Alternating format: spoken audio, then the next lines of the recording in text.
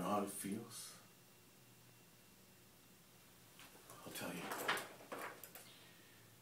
It feels like the middle of space, like floating, alone.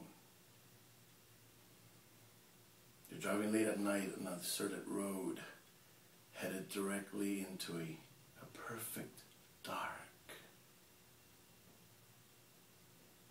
that somehow gets darker. And the road and the woods, the sky, it all rolls up into a huge gateway that's always open, just opening as you get there. The feeling of the steering wheel and the dashboard is all so familiar, so owned by you. The girl, the victim,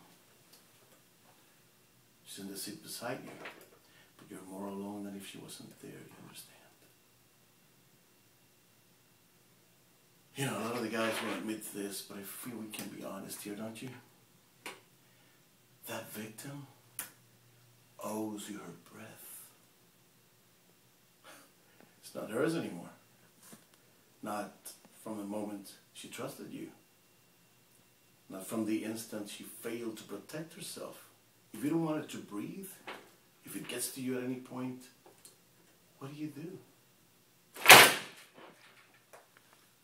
You kill her. That's logic.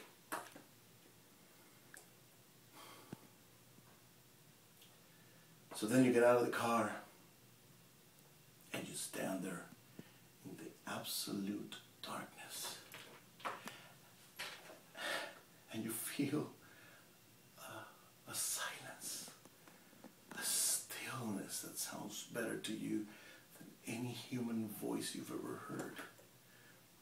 You can't remember your own voice, or that you ever had one.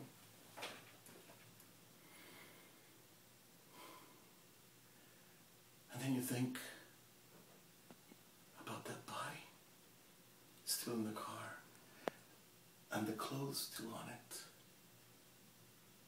and her bag on the floor of the car, and the things in that bag, and you decide what you want to keep and what you want to throw away.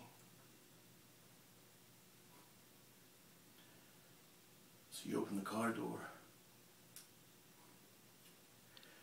and the only light is that tiny courtesy light that feels so out of place. And yet it guides you. It guides you through the bag. And through those clothes. And through that body. And anything you want is yours. Now you go and print that. That's what they want to read.